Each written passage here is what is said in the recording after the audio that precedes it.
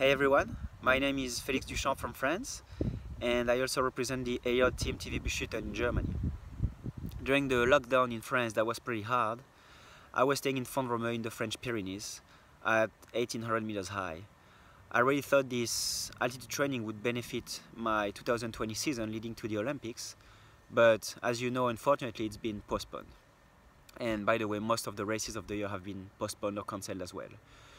But you know, as we say, training always pays off, and I really hope that I will show in races sooner or later that I train pretty well.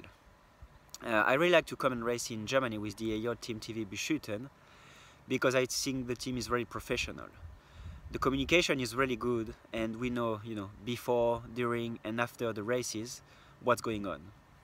Everyone has a clear position in the team, and we know always who can help us on a subject if we need.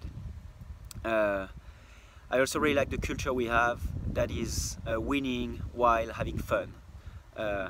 Everyone likes winning, but with the EJOT Team TV Buschhütten we have always the best conditions to perform. We have good travel plans, we have good massage, we have good hotels, good food, good team tactics. Everyone is supporting us, and that's really important.